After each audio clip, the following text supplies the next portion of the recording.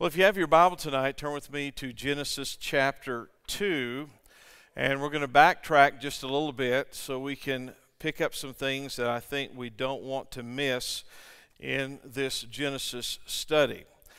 Beginning at verse 4, this is the history or the generations of the heavens and the earth when they were created in the day that the Lord God made the earth and the heavens. Now, the reason I wanted to go back, because there's a transition that happens here in verse number 4 of Genesis chapter 2. In the other verses in chapter 1 and in chapter 2 until verse 4, we see the name that is associated with God just as God. And now we see for the first time in Genesis another association with God in the Bible, and it is the phrase Lord God. So until this verse, it's always been God, and now it is Lord God. So in chapter 1 and the beginning of chapter 2, we find the term God, which in the Hebrew is the word Elohim. And Elohim is the plural form of the ancient word El or Eloah, which is the ancient name of God. But Elohim is the plural form used in a singular context. Now that sounds very odd that it's a plural form used in a singular context. But it gives us a revelation of who God is. Now when I say a plural form used in a singular way, let's go back and look how that actually sounds. In Genesis chapter 2, verse 2, it says, "On the seventh day God ended his work which he had done, and he rested on the seventh day from all of his work which he had done." Now I've emphasized the words his and he, because if we say Elohim, and that's the word here, on the seventh day Elohim ended his work, but yet the word Elohim is in a plural form, but yet it's used in a singular way. And you say, okay, why do you keep emphasizing this? It's a plural form used in a singular way. Well, we know that God has manifested and revealed himself to us as what? Father, Son, and Holy Spirit. But yet there's not three gods. There's just one God. But yet the Elohim is in a plural form, but it's used in a singular way, hence the term and the pronouns here. God ended his work. Now, if it was truly plural, in a plurality, it would read different, wouldn't it? It would say that they ended their work, which they had done, and they rested on the seventh day from their work, which they had done. But that's not the way it reads. It reads, his work, which he had done, he rested from all his work, which he had done. So it gives us an indication of the plurality of God, but also the singularity of God. There is only one God. It also is found in Genesis chapter 1, verse 27. So God created man in his own image. In the image of God, he created him. Male and female, he created them. So there again, it is the word in the Hebrew Elohim, but it's used in a singular form or a singular way. So in chapter 2 of verse 4, we see God Elohim referred to as the Lord God. So we have this addition to Elohim, and it's the word that we know as Lord. But in the Hebrew, it is the word that we know as Yehovah or Jehovah, but yet in Hebrew it's not pronounced with a J, it's a Y, Yehovah, and then Jehovah God, Jehovah Elohim. Now, Yehovah or Jehovah, by definition, means the existing one, or self-existent, or eternal. And that's another indication of who God is, and we see this in Exodus chapter 3, when Moses says, "Who will I say sent me?"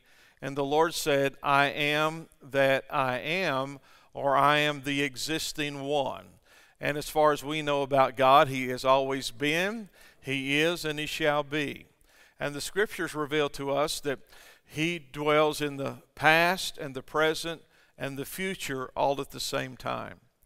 Now, my little brain can't wrap around that, but I do know that's what the Word of God says. He is the God who was, who is, and who is to come, which means he dwells in the past, the present, and the future all at the same time. Well, I'll tell you what, that'll sizzle your brain just a little bit, and mine does sizzle on that. But you know, that's the nature of God. He's so far beyond us, and he is the existing one, self-existent and eternal. Now, it's interesting that the first line in your Bible, in the beginning God created the heavens and the earth. Now, that's what it is in English. But in Hebrew, it is a different cadence and it's different words. Obviously, it's Hebrew words. In English, we write from the left to the right. In Hebrew, it's from the right to the left. So it's a little different. And so the first line in our Bible in Hebrew consists of 7 words, which is the number of God. So 7 is the number of God, and the number of God is 7 words of the Bible. And I'm going to butcher this, but I'll give it to you anyway. This is the 7 Hebrew words that appear, as we know, in the beginning, God created the heavens and the earth.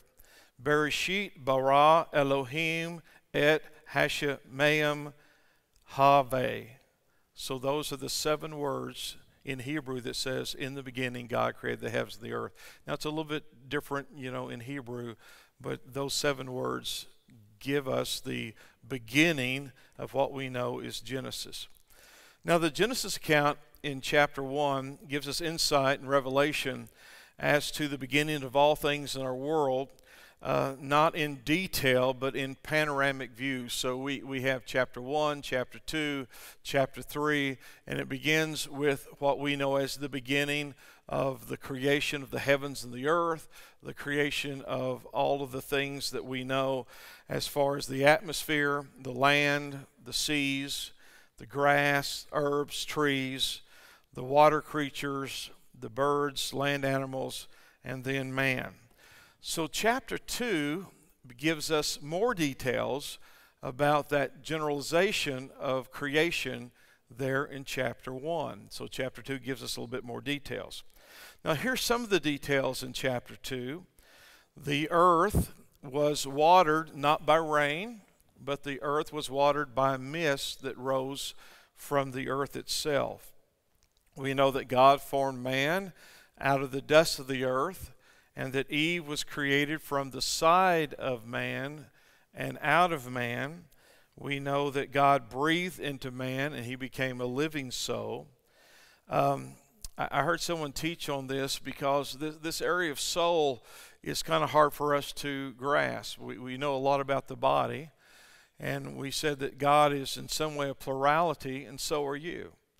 You're a body, you're a soul, and you're a spirit. And someone was saying, well, how would you find the soul, or how would you define the soul? And someone, and I thought it was a good illustration, said the soul is like the music inside the organ. You can tear it apart and try to find it, but you may not see it, but yet it's there when it's played. So as the air is going through the reeds of the organ, you have music, but if you tear the organ apart to try to find the music, guess what? You won't see it, but you know it when you hear it. How many of you got that? And I thought that's a great illustration, because we do have a soul, and God breathed into mankind, and we became a living soul. We know that God planted a garden. We call it the Garden of Eden, and there he placed the man there, and he placed the man there to tend and to work in the garden. Now, the importance of Genesis is to give us a foundation of what we believe and who we believe in, and we're referring back to the Lord God, or Jehovah Elohim, the self-existence, the one who's eternal, and we believe that we have that revelation of creation, obviously through him, and so we wouldn't know the beginning unless God revealed the beginning, right? So we have that revelation of God. And someone said, if you believe the Genesis account, then you get rid of all of the isms in your life. Now, let me clarify that. How could we get rid of some of the isms if we believe what Genesis says? Well, we would get rid of atheism, because atheism believes that there is no God. But Genesis says what? There is a God. We would get rid of agnosticism, because agnostics don't really know if there's a God, but Genesis tells us that there is a God. We would get rid of polytheism, because polytheism is a belief in multiple or many gods, and we know that there is only one God.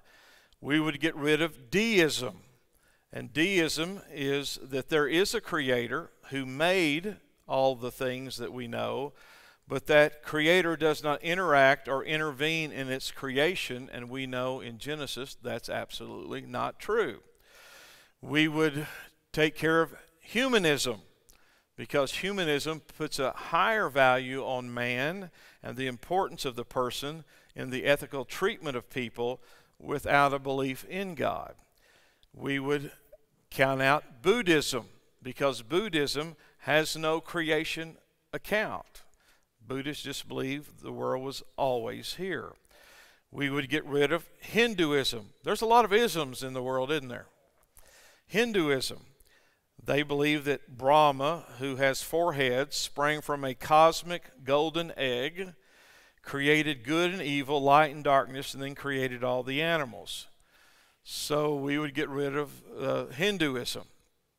We would get rid of Jainism, believes that the universe and all that's in it has always existed.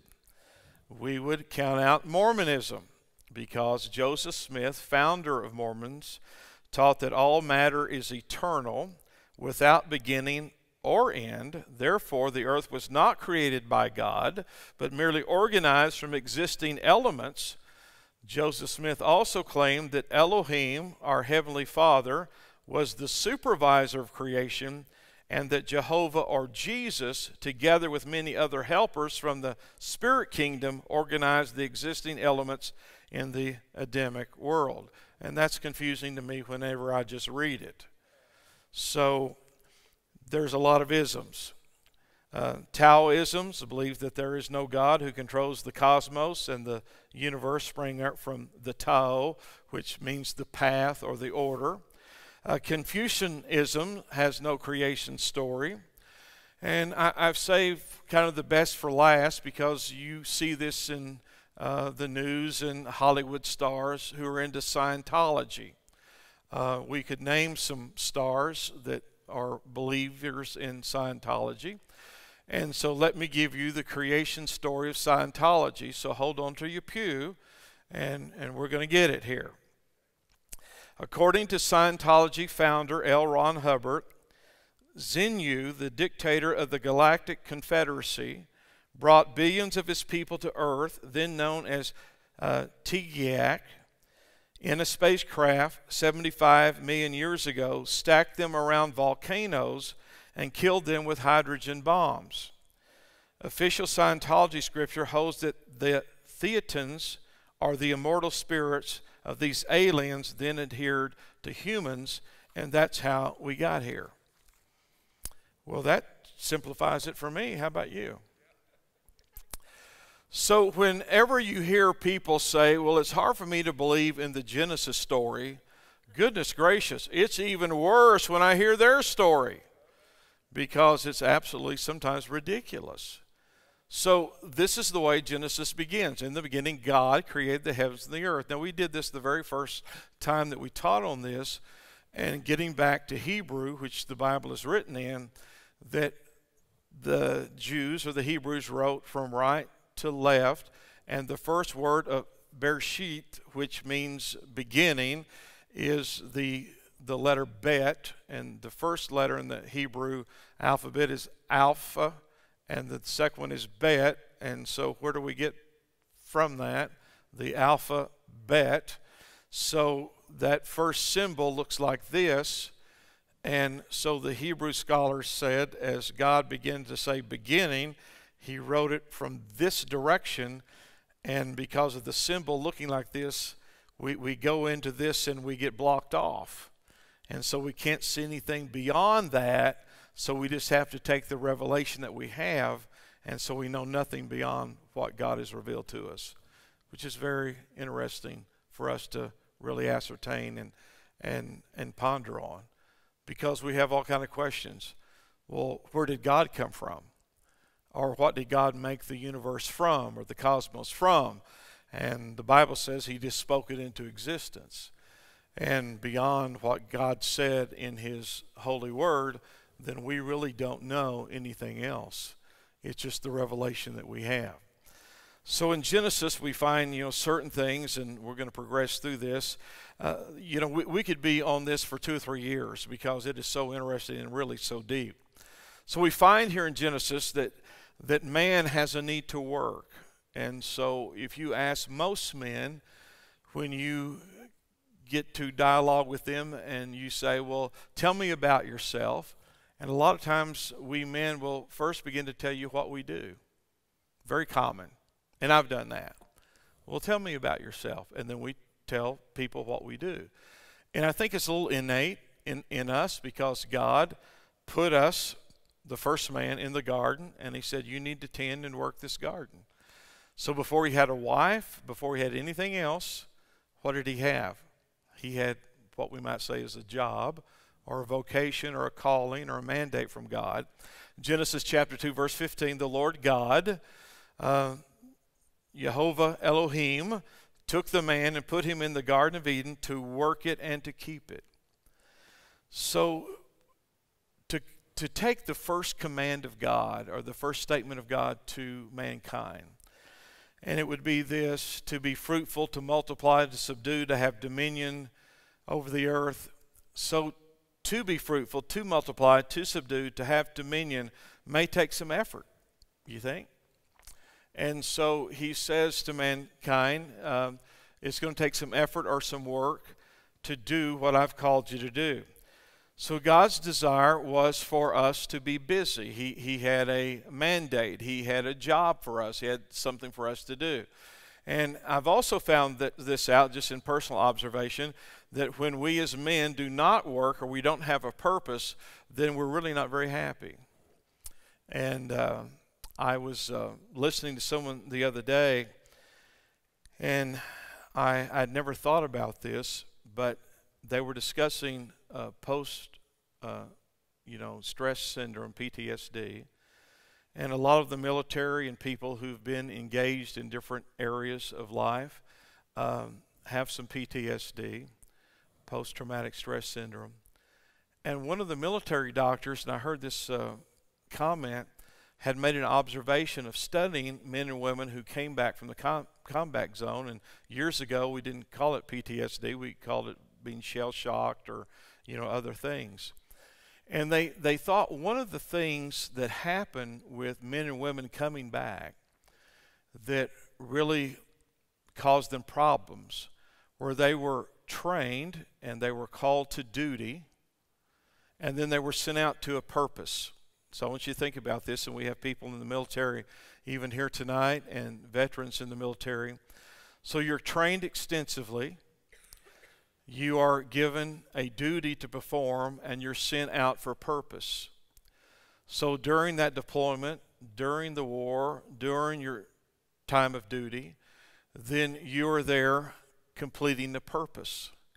Then when you come back from that tour of duty or that deployment, you still have the sense of duty, but now the purpose has drastically changed.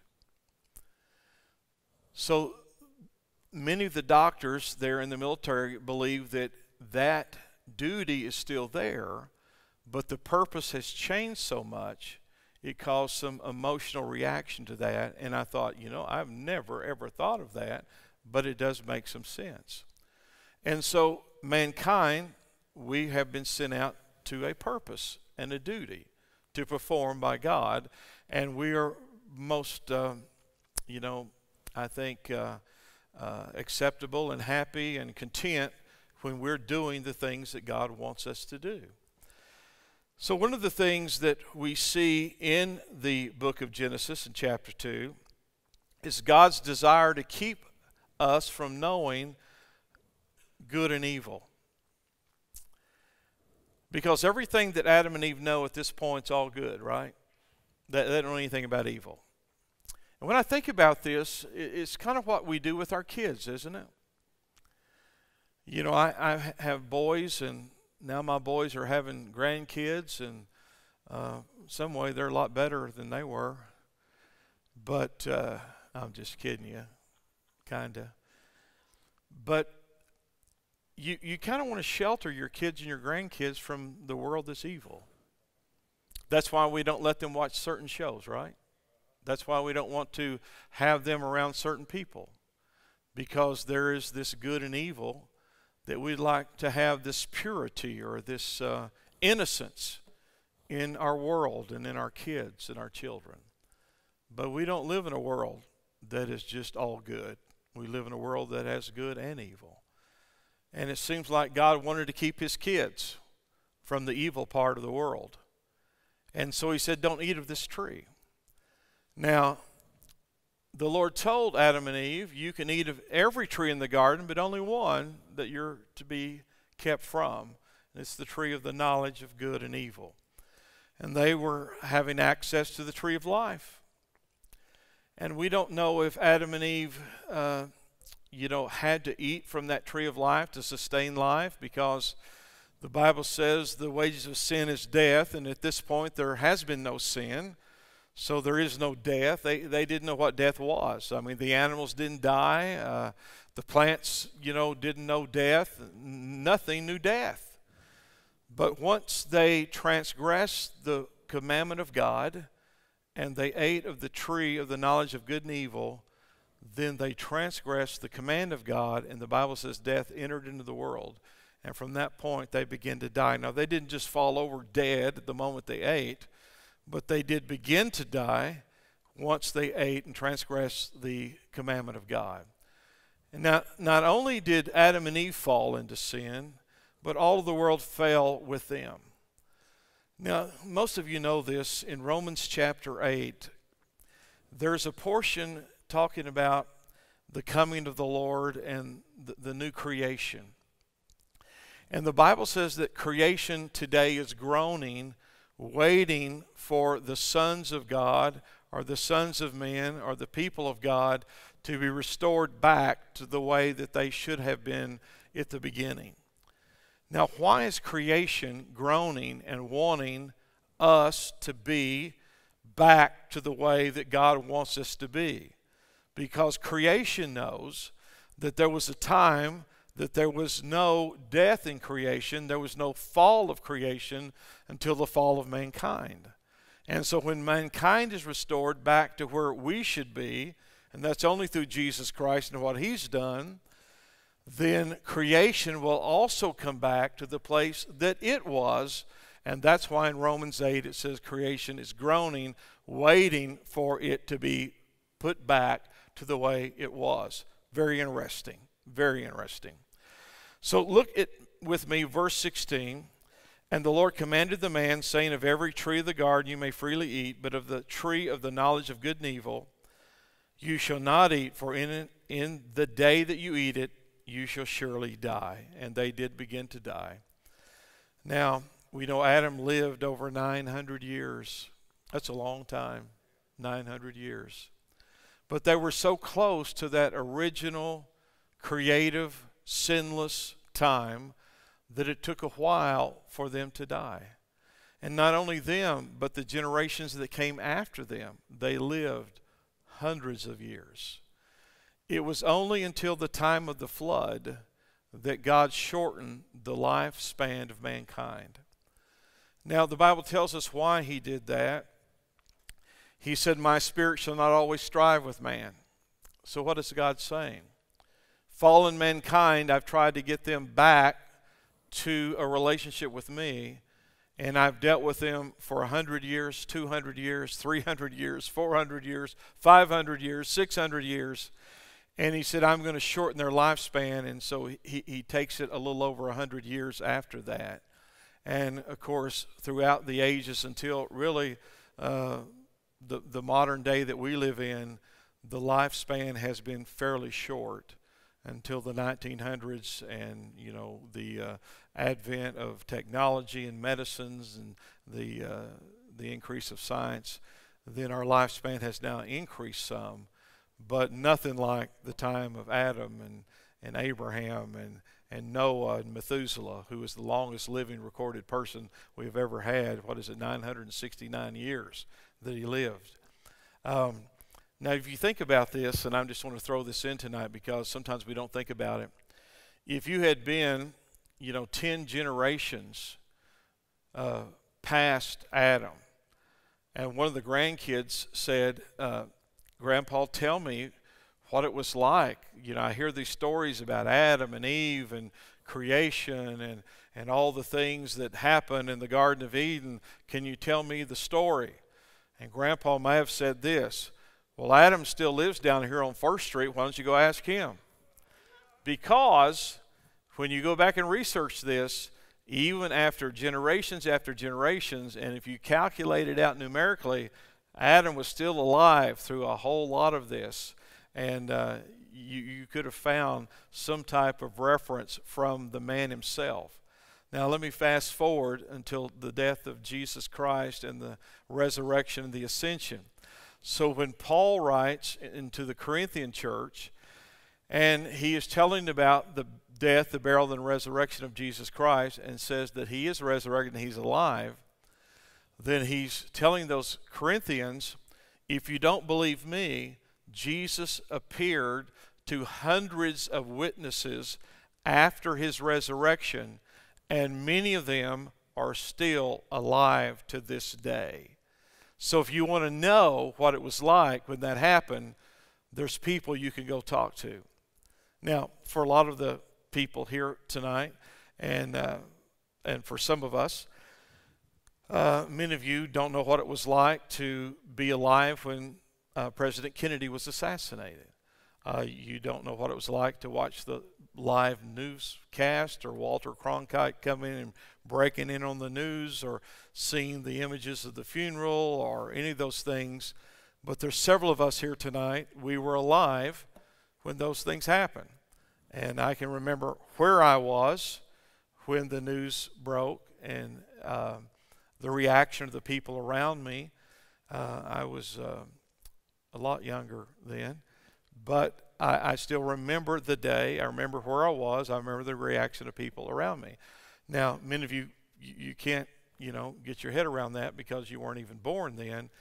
And so you have to understand they lived a very long time, and they had access to many, not only stories and accounts, but the people who actually lived it and was in it. And so much of this passed on through personal accounts. So mankind's role, we see it develop in the book of Genesis. We all see the order that is developed in the book of Genesis. We live in a world today that's trying to have an upheaval of the order of God. I think, would anybody agree with that? That we have come to a time in human history that man thinks that they know better than God. And so the order of God is given here. So the first thing I want to point out here is Adam was to have a relationship with the animals that were created beneath him in lower order. Now the reason I say that is that Adam is the crown of creation as far as a human created the last day of creation, day 6. He's also given the task and the duty to name the animals. God did not name the animals, Adam did. And I try to think of something that maybe we could identify with this as far as an order and a privilege and an authority. Kids don't name themselves. Now some do later, but who names the children? The parents do. I remember when Aaron was born, Carrie and I kind of batted around for about a day and a half what we're going to name this kid. We were still uncertain even after he was born. And we're getting ready to leave the hospital. And I said, honey, we got to name this boy before we leave. We got to get the birth certificate, filled out. So, we put the name on him. And then, of course, Matthew comes along and we put his name on him. And so now here Adam is, and he has all these animals. And then God commissioned Adam to name the animals. So it shows a couple of things, The animals are created for man and under man, and mankind, or Adam, named the animals. Today, we see a lot of people getting those things out of kilter. I'm an animal lover. We should respect animals. We should not ill-treat animals. We should do everything we can take care of them. I think you would agree with that. But some of the same people who would be out here in direct defiance of anyone misusing or mistreating an animal and harping on animal rights would have no problem with the abortion of babies. That's the world we live in today. They would value the life of the animal higher than the life of a child. And I know some that seem like they treat their animals better than they do their own kids. So we've got some of the upside down world going on today, and I'm certainly not, for any mistreatment of animals. But yet we have to understand that animals are not on the same level as a human. And they are for our service and for us to use. We know in the role and the order that he was to have a relationship with Eve beside him, not under him, not over him, but alongside of him. Equal in value, equal in worth. They have different positions, but they are equal. And then they're to have a relationship with God who is over them. Now I want you to think about this. So there's 3 different levels of relationship. The world that they are to have dominion over. So they're over the plant and animal world. But then there is this human relationship they have horizontal alongside of. But then there's another relationship that is above them that we have a vertical relationship. So it's relationships under mankind, equal with mankind, and then above mankind, Almighty God. And so when we keep those relationships in order, the world goes a lot better. When we get them out of order, it upsets the order of God and the order of the universe.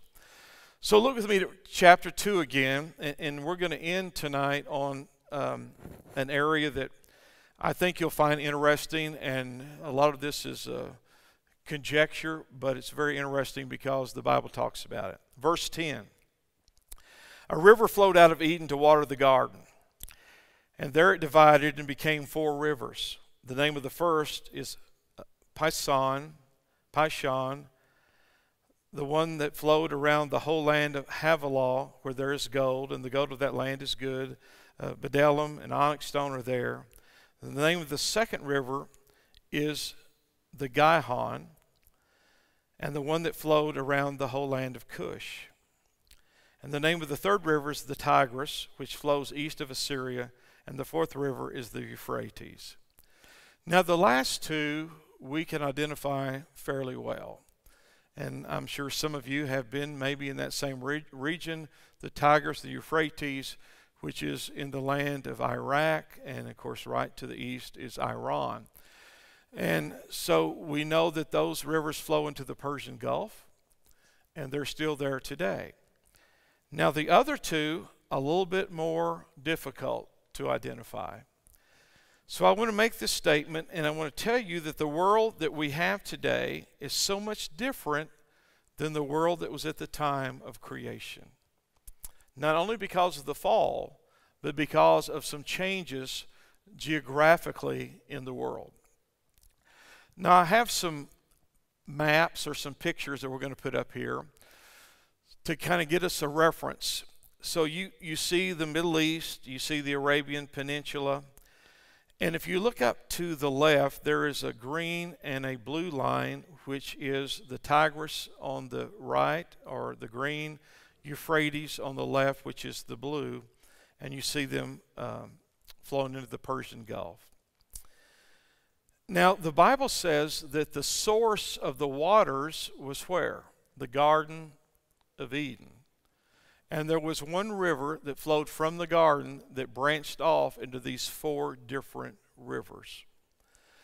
If you look to the left, there is a green line, And it's kind of hard to see on the slide, but it's the Gihon. And it appears from this map to flow from the region of eastern Asia Minor down through what we would call Lebanon and Israel, across into Egypt, and follow the course of the Nile River, and then flow down into Ethiopia and branch off into two areas off the Horn of Africa. Everybody see that one? And then there's the yellow line, which is the Pison, or it's pronounced a little bit different in the Hebrew. And you see that same yellow coming from that same stream, which would be up toward the top, going across the Arabian Peninsula and then going over into the Persian Gulf. Now, is that the four rivers? Well, we know that's the four names. Is that the location? We're not for sure. Then we have another slide that shows something just a little bit different. And there are four red lines that come off of this. So we start again up in the eastern part of Asia Minor. So we see the lines that go off the Tigris Euphrates. Then we see the one that goes down through the middle of Israel and empties out along the edge of the Red Sea today. Then the other one goes a little bit further to the east and goes through what we would see as the channel of the Nile River. And we do know the land that is called Cush. You see that down at the bottom? And Cush historically has been called Cush, and today we call it Ethiopia. Now, the word Havilah is a little bit different, and that is the name of one of the kids of the descendants of the genealogies in Genesis. And so we see that other one running through the land of Egypt and down to the other part of Ethiopia, the other one running down to the edge of Ethiopia. So those are some of the areas that we see, and it appears that those may be areas that those rivers may have run through. Now we have another one, I think, with two slides side by side. And when you see this, we're going to take those and we're going to go back to the other one. If you look at that red line and you see it go through Egypt down to Ethiopia, and then it branches off, and you see one red line going a little bit further north, emptying out, and then the other one coming out to the side and circling around. Now, if we go back to that bigger slide, which is the green one, which shows the Horn of Africa. Now, the two things that I want to point out here is there are some things that we call rifts. Has anyone heard of a rift? And what a rift is, there's the Jordan Rift, and this is called the Ethiopian Rift here. And part of the rift is called the East African Rift. And if you look at that, you can see where apparently there was a river that flowed through that rift that made a delta in the light green that emptied out into the Red Sea. Does everybody see that? Now, there's no river there today. But it appears that at one time there was one there, and it emptied out in that area that you see. Now, was that the ancient river, one of the ancient rivers that flowed out of the Garden of Eden into those areas? Conjecture, some people believe it is. But here's something that you can get your mind around. The Bible refers to, in the area of Jerusalem, the Gihon Spring. Has anyone ever heard of that? So the Gihon Spring is in that area of the Jordan Rift. So if we had a topographical map of Israel, you would see on one side the landmass of what we would know as Israel. Then you would see the Jordan Valley, where the Jordan River runs down, and on the other side you would see a land area. And so the Jordan Rift was a place that was separated at one time, that we believe geologically then moved back together in that area. And so if we go back a couple of slides, we're going to see that that red line flows down from what we call the Garden of Eden through Israel, and many people believe that that was the river that connected down all the way down to what we call the Gulf of Aqaba, or the Red Sea there. But that now is closed off, and part of the area that's closed off is called what? The Dead Sea, because now it has no outlet. So what most geologists believe, that that area was open and it did flow, and then when it got closed off, that water got trapped there, and so there was an inlet, but there was no outlet. So everything flowed into it, nothing flowed out of it. But they believed at one time it did flow out, and so even in Israel today, there is that area where there are springs, and they call it the same name of the river that ran out of Eden there in Genesis chapter 2, the Gihon. And so if you want to go back and research the Gihon spring, there are springs of water in the land of Israel that bear the same name of the river that ran out of the Garden of Eden. Pretty amazing, isn't it? And it's pretty interesting. Now, the reason I said that probably the world is a little different, and we do know the world has changed over large areas of time, but what timetable has that been? Has it been millions of years? Has it been thousands of years? You know, we don't know. If we talk to the modern day geologists, they're going to say how long? Millions of years. But there's something that happened in the book of Genesis. We'll get to it later, but I think we need to talk about it just because we're talking about these rivers. So if we believe Genesis, then what did we do? We got rid of a lot of the isms, right? Because if I believe what the Word of God says in Genesis, then I can't be an atheist. I can't be an agnostic. I can't be a Mormon. I can't be, into pantheism. I can't be any of those things because they don't jive to the Genesis account. So if you're thinking, well, I might be this. No, if you believe what Genesis says, then it precludes you from being any of those things because they don't line up to Scripture. Is everybody okay? Okay. I'm just telling you, you can't have it both ways. If you're going to be in Scientology, you can't say, I believe the Genesis account. You have to say, we came on spaceships, 75 million years ago, and that's how we got here, okay? So you and some of the movie stars can jail.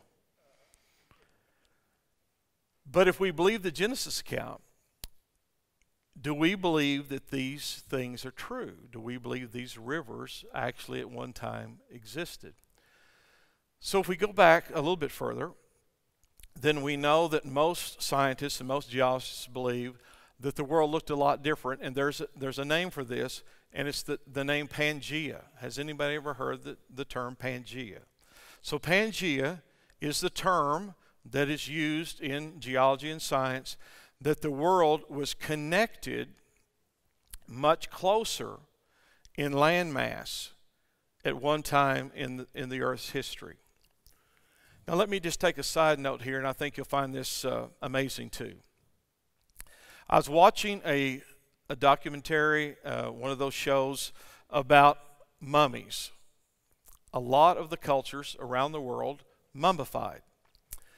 And so they were looking at Egyptian mummies, and they began to do, and we could only do this in the last 40, 50 years, they began to do analysis of the tissues of the mummies. They could break it down. We can see, some of their DNA. We can see some of the things that they ate. We can, kind of determine some of the things they had in their systems and their bodies. One of the most disturbing things for them to try to unravel is they found that the Egyptian mummies, many of them, had traces of cocaine and tobacco in them. Now here's the difficulty, is the only place in the world that there was access to cocaine was South America, because it had to come from a certain plant, and that plant was not in Africa, and that plant was not in Europe. So the question to the scientists who discovered this in the tissues of the mummies had the quandary of how did tobacco and cocaine get in the bodies of these Egyptian mummies. So there had to be two things that had to happen. If you've ever had a puzzle of the world, if you take South America and Africa, it looks like they actually interlock together on a map, that at one time they fit together. That was one theory. Another theory is that there was a trade between the continents much earlier than anyone ever realized. And not only was that trade earlier, but could have been closer than we ever realized. Because this is what most believe, that this massive landmass called Pangaea broke apart, and that's where we get the term continental drift, that the continents begin to drift apart. Now, there again, if we look at scientific thought, it was happening millions and millions and millions of years ago. But maybe not. We don't know. So let me give you a verse here, and we'll think about this here in a moment. This is Genesis chapter 10, verse 25. To Eber there were born two sons. The name of one was Peleg, for in his days the earth was divided, and his brother's name was Joktan. Now look at this line in this verse. In his days the earth was divided. Now, what does that mean, divided? Does it mean divided in culture? Does it mean divided in language? The Tower of Babel's already happened. Does it mean in his day there was some type of division? But it says in his day, the earth, not the world, the earth was what? Divided. Now, Eber is the third generation from Shem. So what do we know about Shem? We know that he was one of the sons of Noah that was on the ark. Ham, Shem, Japheth, right? So we had 8 souls on the ark. We had that grouping there and their wives. Then we had Noah and his wife, so we have 8. And so third generation from that time period, it says that the world was divided. So if you go back and read the Noah account, it had never rained. A mist came from the earth and watered all the plants and the animals. But there were, we know there were rivers, right? We just talked about 4 of them. We know that there was oceans and seas. But we don't know how the configuration was. But now we have this verse, and it's just kind of thrown in there. You have to really look to find it. It says, but in his day the earth was divided. Now, I don't know exactly what that means, but I know it's in there. But we know that when the flood happened, there was rain for the first time, but it says the fountains of the deep were broken up. So we had not only an ocean, or there was waters on the surface of the earth, we also know that there was a great ocean of water under the earth or below the landmass.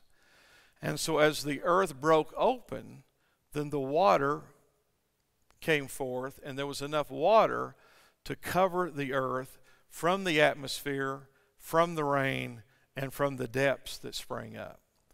And so we have some very interesting things going on in this worldwide flood. I was watching the show today, and they were making a reference in a documentary this morning, and they made this account, and they said there's no evidence of a worldwide flood. And I'm thinking, goodness gracious, there's evidence all over the world.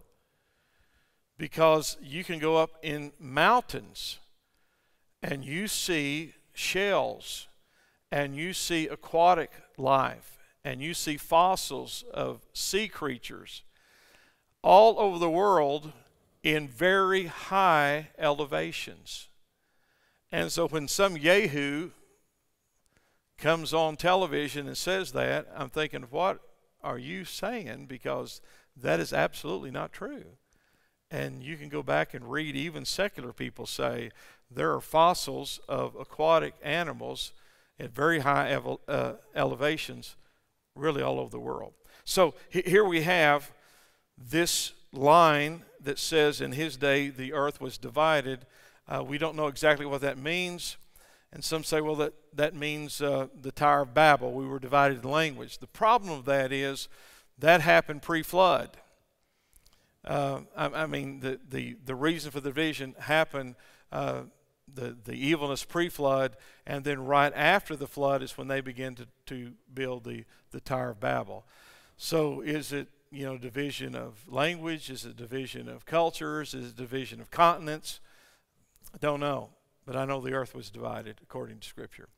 So the earth that we know today is very much different than the world that was created by God. There has been a transformation, there has been a shifting, there has been a movement, and these two rivers that we have, the Gihon and the Pison, we cannot identify them today. But the other two we can identify, the Tigris, the Euphrates. So those are not some made-up rivers, they're still going on today. So it's very interesting when you look at the book of Genesis. There's so many things that if we just stop and think about it and we begin to analyze it, it really gets deeper and deeper and deeper as you look at it. And hopefully you've seen that through what we've talked about tonight. Now let me end on this. Not only was the earth divided in this time right around the flood, but we see the culture, the humanity, the relationships begin to develop. In the next chapter, chapter 4, I believe it is, we're going to see that Adam and Eve have two sons, Cain and Abel. We see the results of sin because now we have the first human death. We have no human death until this time. And it's when Cain kills his brother Abel. We see the sacrificial system continue on because we see both of them are bringing sacrifices to God. We know that Abel brought an animal sacrifice to God. Cain brought what we would call an agricultural crop type sacrifice to God. Why does God seemingly prefer one over the other? I think we might see the reason in that Abel had watched his father sacrifice. And the reason that Abel is sacrificing animals is because I think Adam is sacrificing animals and Abel is sacrificing animals is because Adam saw God sacrifice an animal. Because what clothed their nakedness? It was an animal skin. And animals don't give up their skin without being sacrificed. So the animal sacrifice was not started under the Mosaic law. The animal sacrifice was started by God covering the nakedness of man. And the reason he covered the nakedness of man is because of the sin of man. So Genesis tells us that our sin needs to be covered. And guess what? Thousands of years later, Jesus Christ went to the cross because our sins needed to be covered. And it wasn't a temporary covering that Jesus gave us. It was an eternal covering. And he covers us by his blood and his sacrifice. Because he's the Lamb, the true Lamb of God that was slain. But in this time, we see the beginning of the animal sacrifices. And God told Cain, he said, if you bring the right thing, if you do the right thing, he said, don't worry, you'll be accepted. But we see he got bent out of shape. He got angry. He killed his brother Abel. And we have the line there that becomes famous, and some people don't even know where it came from. Am I my brother's keeper? Well, let's play a little twist to that line. You want to? If we go back to the beginning of Genesis, we know God created mankind. We didn't come through evolution, right? So if we go to a monkey in the zoo, he does not say, am I my keeper's brother?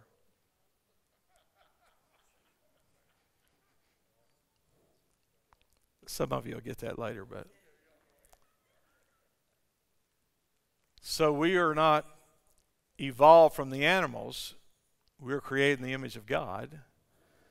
And we have a higher purpose and a higher creative level because we're created what? In the image of God.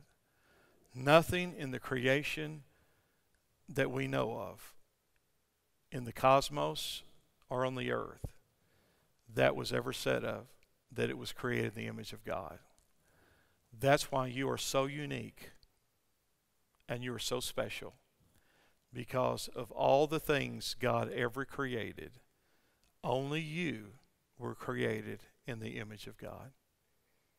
And that ought to make you feel a lot better tonight. Don't get the big head. Don't get prideful. But you and I are created in the very image of God.